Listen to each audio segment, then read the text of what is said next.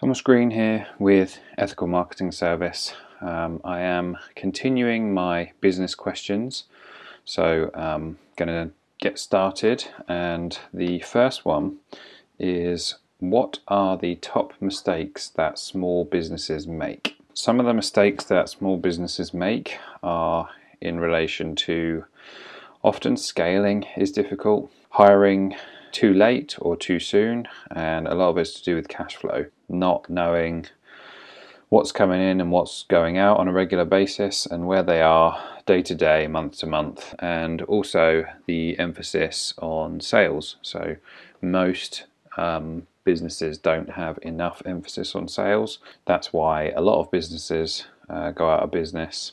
A lot of new businesses anyway. It's something along the lines of half of the businesses that are started fail in the first, I think it's 2 years, and then of those, after 5 years, it's something like 90% of them are gone.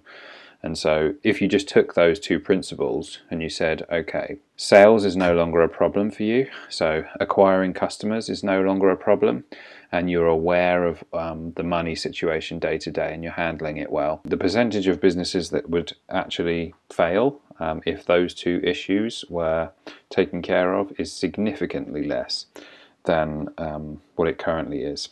So yeah, cash flow and managing it and being able to ensure that you have enough money for certain things and being able to predict when certain things are going out and coming in, invoicing, paying, and then also an emphasis on getting new business. Next question is, at 35, how could I start again and become wealthy?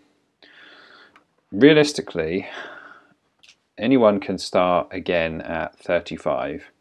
It is slightly dependent on your skills. So if I had to start again right now, I'm pretty sure I'd be fine.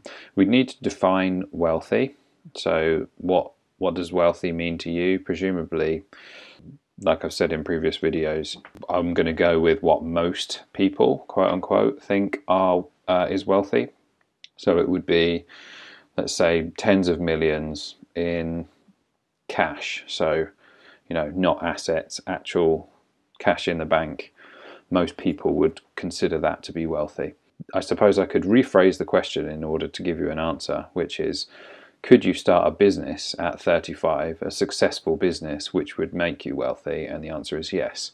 But in order to determine whether or not you could start a successful business is down to your characteristics, your drive, your skills, your determination, and your perseverance. Those are the things which I'd consider. Some people have family responsibilities and it's more difficult for them to start again, especially at that particular age. What I would do in that instance is, if you're, let's say, in employment, or you're thinking of going from one business to another, meaning you've started a business but you want to start again.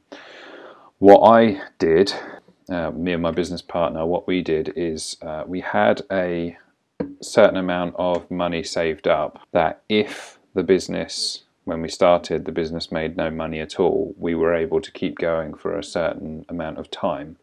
So that's one thing that I would recommend that you do, is that you put everything you have into it, meaning effort, time, effort, perseverance, and you treat it as though you don't have that safety net. But if it is the case that you have to use it, then it's there for a certain period of time. Next question is, how long do founders wait to take a salary when launching a startup? I mean, I don't know what the statistics are on that, if there are in fact any statistics that are available.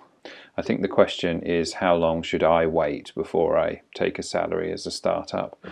I do think that if you're an owner of a business, I think you should take a salary, but the salary you take is in relationship to the size of the business. So if it's a startup, and let's say, it's dependent on what sort of, if you've had any capital injected into that startup, but if it's a large amount, then obviously you can take a reasonable salary.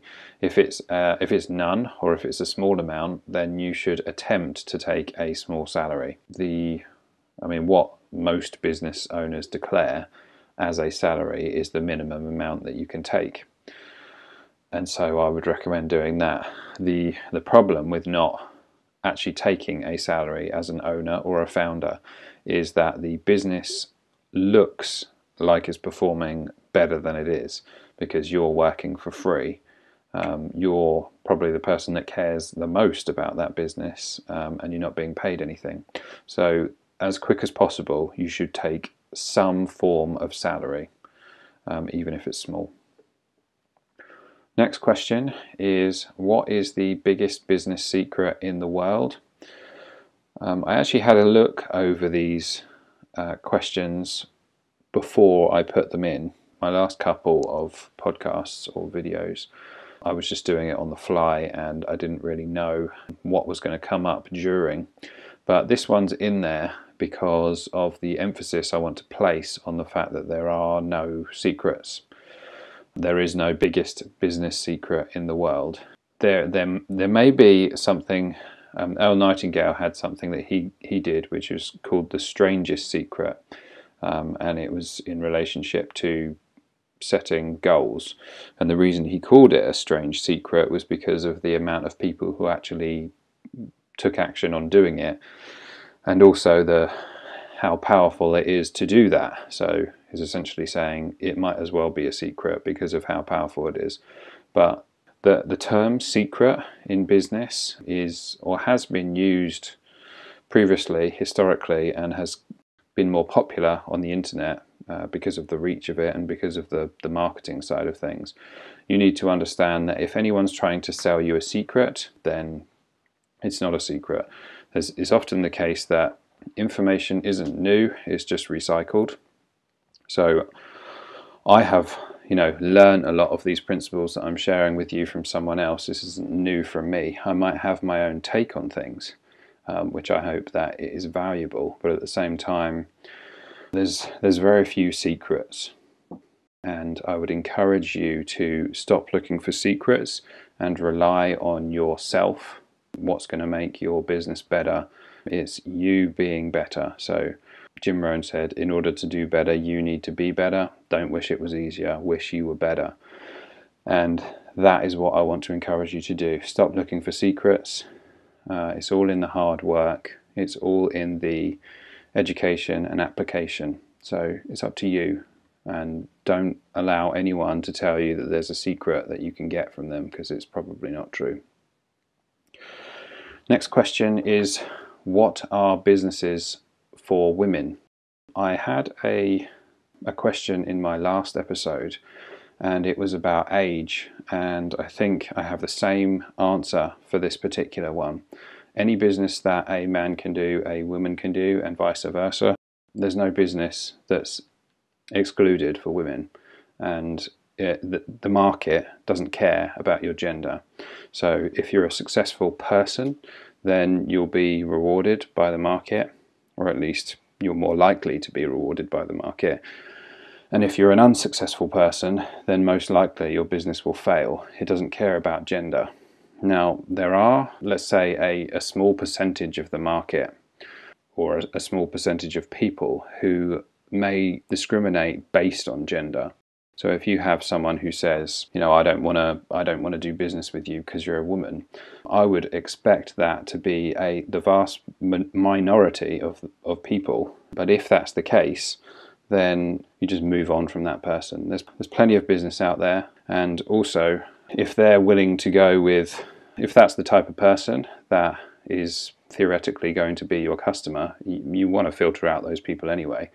Believe it or not, you don't have to do business with everyone. So if someone holds that opinion, then you can count yourself lucky that you don't have to do business with that person. Business doesn't care about gender, so you can, if you're a woman, you can do any business that a man can do.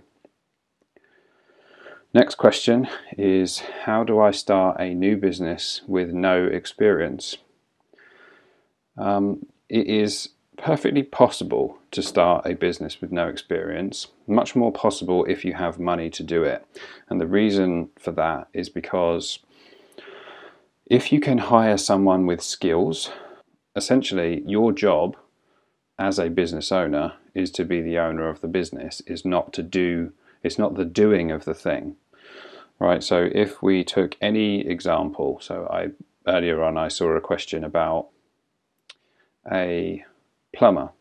So if we take plumbing as an example, let's say I wanted to start a business and it was about plumbing. Now I know next to nothing about plumbing, and so it would be poignant for me if I wanted to start a plumbing business. I would have no experience. So the question is, could I start a plumbing business? And the answer is yes. So all I'd need to do is to hire a plumber, pay a salary, or perhaps pay a plumber a cut of the job, and all I'd have to do is open my plumbing business and deliver the clients. I'd get the work, and then I'd send a plumber out to do the job. Now, it's important to understand that if I don't have plumbing experience, then I would need to do as much research as possible to determine if that person I'm sending out is actually capable. And that's important.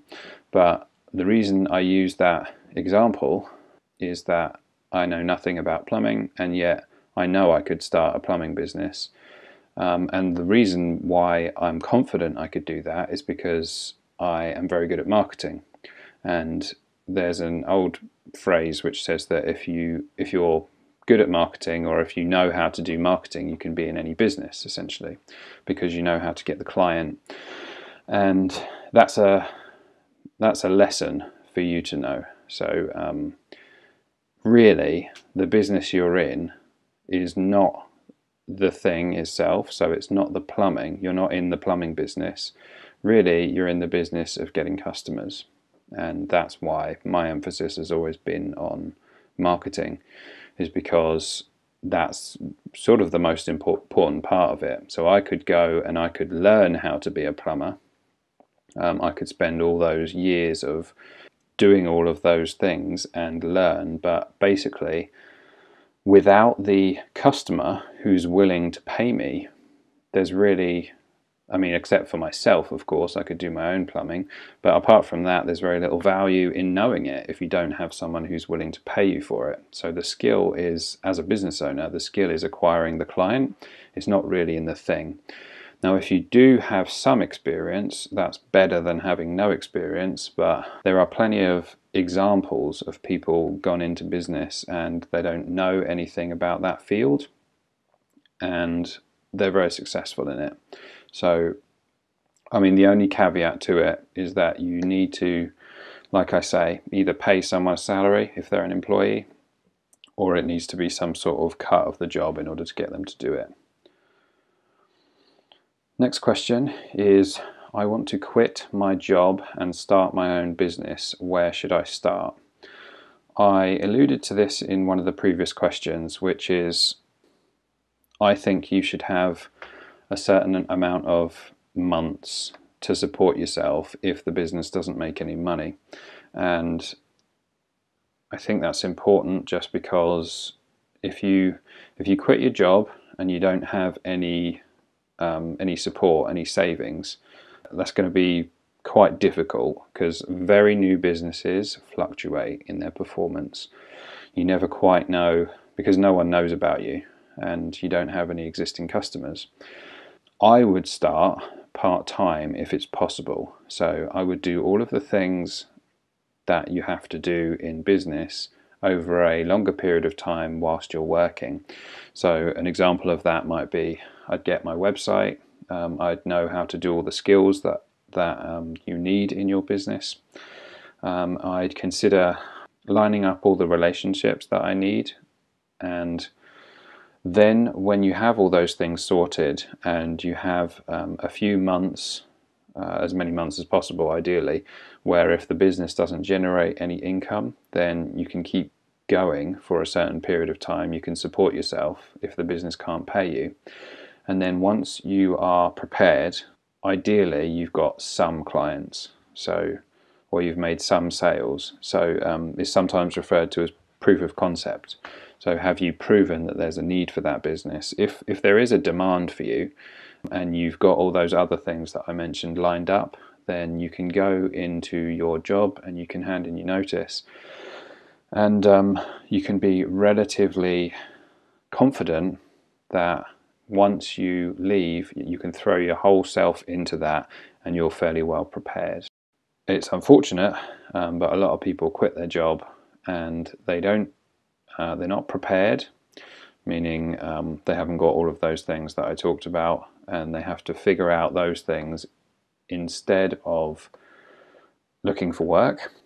And basically there's no proof that that business works. So not only are they unprepared, but there's no proof of concept.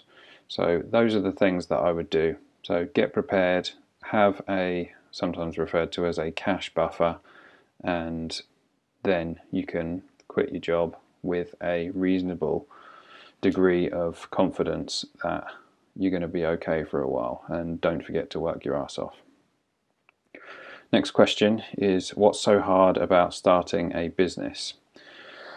The reason it's so hard is because you're new, meaning no one necessarily knows about you, and you need to be able to essentially take a salary as a business owner when there isn't one. So when you're creating your business, you're essentially creating income for yourself, because if you just take an income as an employee, they've already done that for you. So they've got all the clients and they're giving you money that those clients are giving them. Whereas if you're starting in business, there's nothing. There's essentially an empty bank account unless you're putting money into it. The actual delivery of a product or service is not that difficult unless you're innovating something extremely complex. Actually starting a business, basically you've got a bank account, an empty bank account, and then it's up to you to go out and find those clients, generate that business in order to give you the salary that you would have had in a job. But the interesting thing is, even if you were to go out and find, let's say you got some sales, if you're at an online business, or you got someone to pay you for the service, often that's not enough, so you need multiple clients, and there's absolutely no guarantee that A, it's actually going to go well, so it might go wrong and then you have to give the money back, or they may just be a one-time client, in which case you just have to go and do it all over again. So basically, I suppose the summary to the question is, you have to get people in the market to voluntarily give you money instead of just doing it once as an employee. So, and it's, people want their money, people need their money. So you have to add so much value that they're willing to give you their money voluntarily, and you're new. So, and no one knows about you. Next one is, how do I start a business in a field that I don't have much knowledge about? Is it possible to do this without going to school? The second part of the question is an easy one. Yes, it is possible to do this without going to school. But it may be beneficial to do some sort of course. It depends on you. I don't find going to school or academia to be particularly helpful. I prefer to learn by doing, and I've learned a lot on the internet as opposed to traditional courses. But that's up to you. The first part, how do I start a business in a field that I don't have much knowledge about? I've already touched on that a little bit. If you don't have much knowledge about it, it depends on whether you want to do the deliverables or not. If you do want to be the person who's providing that product or service, either creating a product or delivering that service, then you need to know about it. And if you don't have a preference about whether or not you're the person to provide that service or create that product, then you just need someone else to do it for you.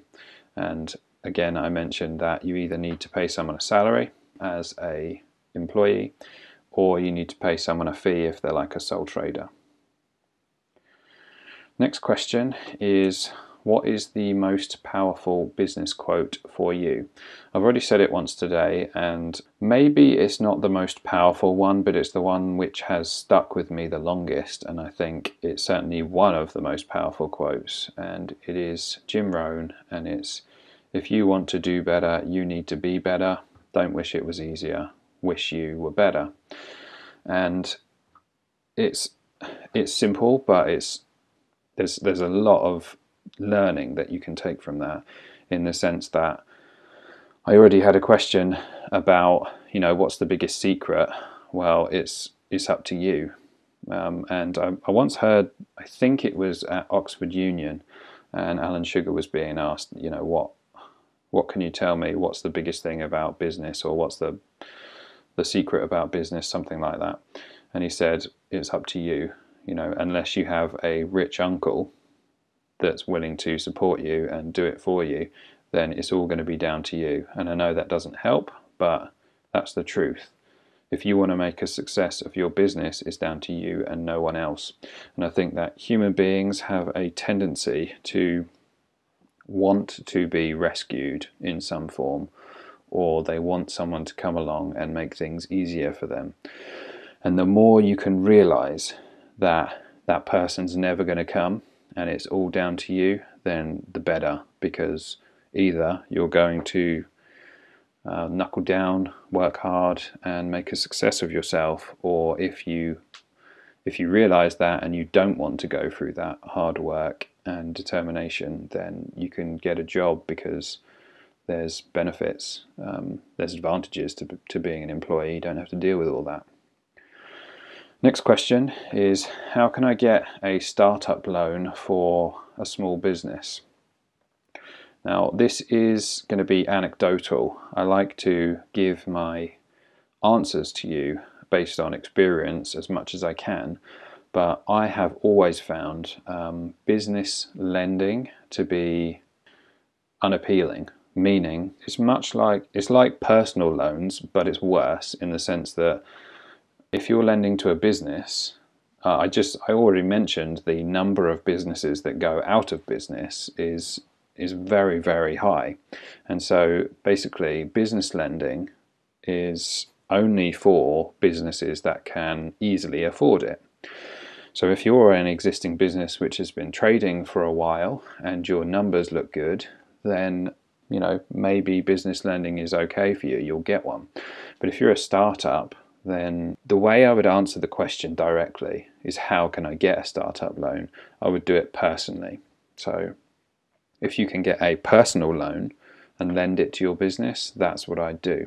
But I mean, you're at a disadvantage, because starting up a business is difficult enough, and then you're adding a loan on top of it. So as much as you can, it may be necessary, but as much as you can avoid that, then I would.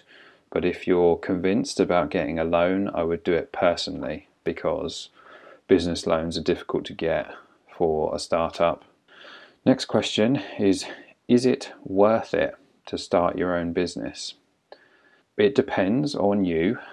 I would suspect that if you're asking that question, then I would probably think it's probably not worth it for you, because I don't think that's ever even come into my mind, that question, is it worth it?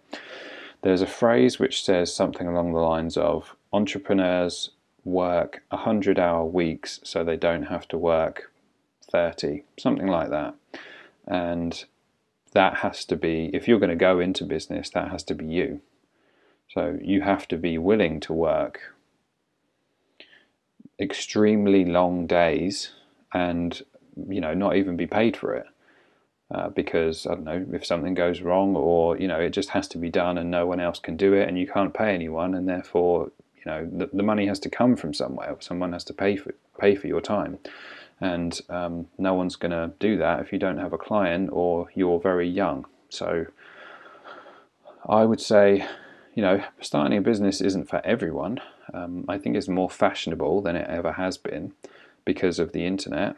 But if you're not 100% convinced, I would wait until you are, because it's no small thing to start a business. I would just not go into it. I mean, everyone has doubts, but I would go into it with as few doubts as you possibly can.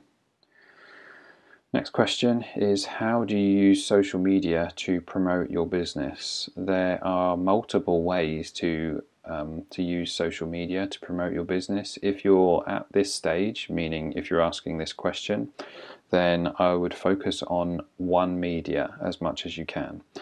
And I would get really, really good at that media. And when you have a handle on it, and when you have an audience, and when you've got some experience in either posting or the advertising side of it, you can potentially move on to the next one.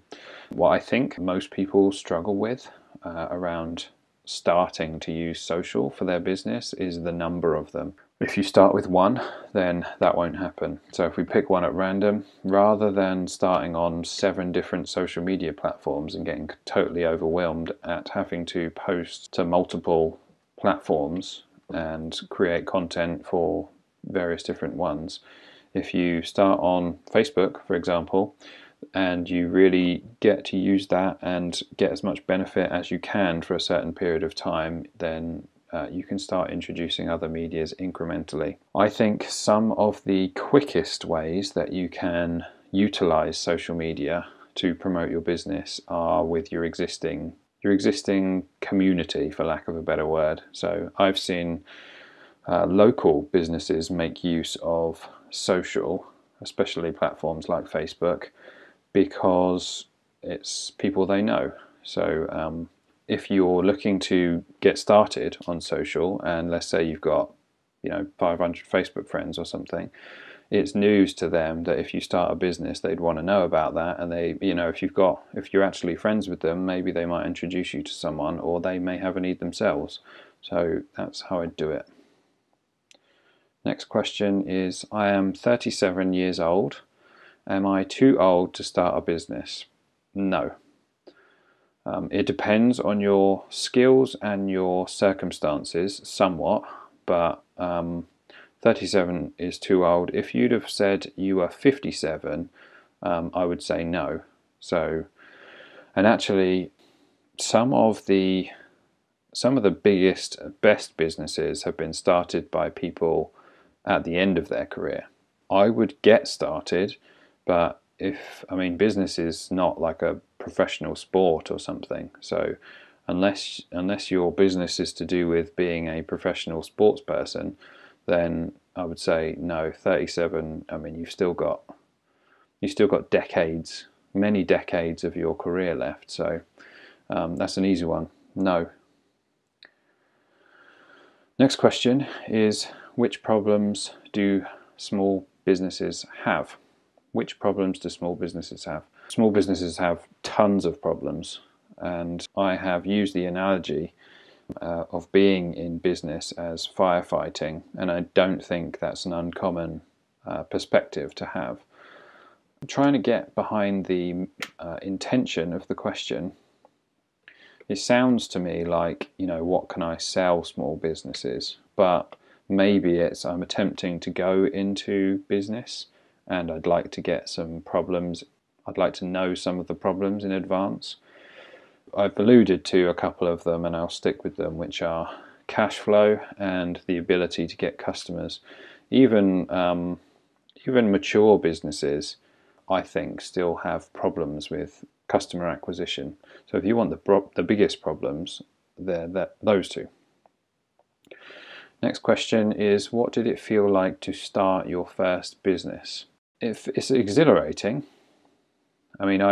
Ethical Marketing Service wasn't, legally speaking, it was my first business, but it wasn't my first venture into business. I've done lots of things prior that were variable in their success. But actually, when you start a limited company, it's variety. And variety is a human need. We all like to do things which are new, and it's exciting. Again, I'm trying to get behind the intention of the question. Why would you want to know what it feels like to start your business, your first business? It sounds like you haven't, because if you had, you'd already know. So I'd rather than commenting or asking questions like that on the internet, I'd go for it and do the best you can. And obviously, if you're not quite ready yet, you do it anyway and just limit the risk that you have. Calculated risks. Don't just fly into things and put a load of money into it. Start small, but do start. Next question is, what should you do if you want to be an entrepreneur but have no background in business? Should you take a crash course of some kind, or perhaps find someone who knows what they're doing? It's sort of similar to a question that I've already had, but I think I kept it in because of the first part, which is what should you do if you want to be an entrepreneur? And it sort of comes back to something which I said before, which is it's fashionable to be an entrepreneur at the moment. And you really need a better reason than just, I want to be an entrepreneur. I think some people have that. I mean, I certainly have it, where I wouldn't want to be an employee, even if it meant, doing undesirable work. I'd still want to work for myself in some form. No background in business. I mean, the good thing about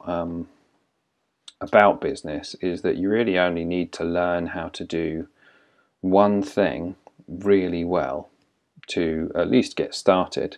So an example of that is when Ethical Marketing Service was first started, basically all I focused on and all we did for a long time was Google Ads. And we knew how to do Google Ads really well. And we branched out, so we're because of the fact that there's a need for it, and we had additional people who could take on those skills, it meant that we could do multiple things. But just because you have no background in business is not a reason to not do it. You just have to do one thing for someone really well. You're solving a problem for someone. So my analogy is someone in business with an existing business they have their business, but they don't know how to do Google Ads, and therefore they search for an expert in Google Ads, and there we are. And that's what we know how to do. Yeah, that shouldn't be a problem that you have no background in business. Should you take a crash course of some kind? I think that would be better than not doing it, but you need to the more you can educate and apply that education is going to be beneficial for you, but it doesn't have to be in a formal setting. If you're going to be in business, it's a learning thing, and you never stop. So don't think that you're going to take one course and that's all you need to do. It's ongoing. So I'd say take the course anyway if you can, because you're going to need to learn ongoing. The last part of it is about perhaps find someone who knows what they're doing. That sounds like some sort of mentoring to me. I actually think that doing both would be good. So if you can find a mentor or like a coach or something, or someone who has experience that they're willing to share with you, you're shortcutting the learning curve. So if, say for example, someone was about to go into digital marketing and they had no background of it, if they were able to get me as a mentor, they'd be shortcutting all of that information that I have, that I learned, and that would be extremely valuable. Yeah, I think you should do both of those, but if you don't do both of them, then you still need to learn from somewhere. Next question is, what are the reasons that keep people from starting their own business? Fear is a big one, and I actually think it's, in some cases, justified fear. As I don't want to be too much of a downer on this podcast and keep reiterating the fact that the majority of businesses fail, I think that's the biggest reason.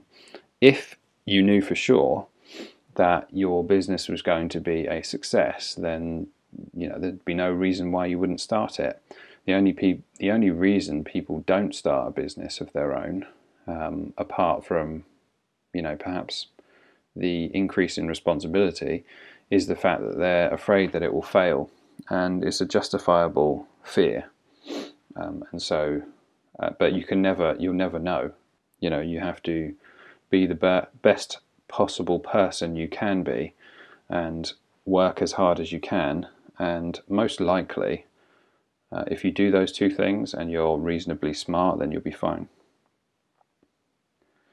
Next question, how can I find a business mentor? I mean, there would be plenty of business mentors around, so there's plenty of people who do business coaching. I think I'd add in an additional word into that question, which is how can I find a good business mentor?